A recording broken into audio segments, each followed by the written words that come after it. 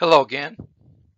This is Math 1220 coming to you from the College of DuPage, and the title of this lecture is Low Stakes Assessment 4, also known as LSA number 4, and this is due March 17th near midnight. As always, be an attentive learner while watching this video.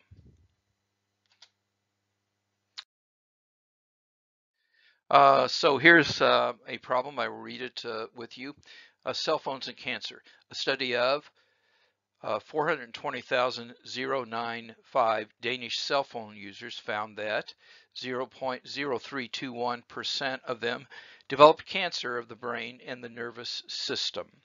Prior to the study of cell phone use, the rate of such cancer was found to be 0.0340% of those not using cell phones. And the data is from a journal of National Cancer Institute.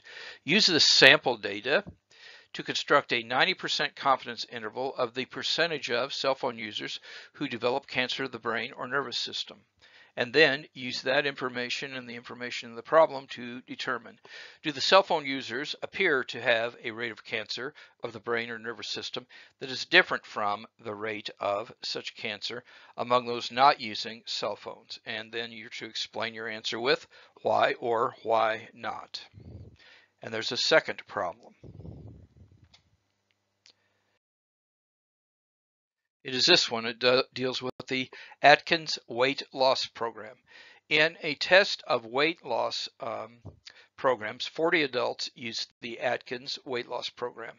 After 12 months, their mean weight loss was found to be 2.1 pounds with a standard deviation of 4 pounds. Construct a 90% confidence level interval estimate of the mean weight loss for all such subjects. And then there are two questions. Does the Atkins program appear to be effective? And does it appear to be practical? In closing, now more than ever, time is precious. Each day must count. Do the math. It will make us strong. And now more than ever, take care of yourself and of each other. May God bless you all, and I look forward to seeing you in the VCM class.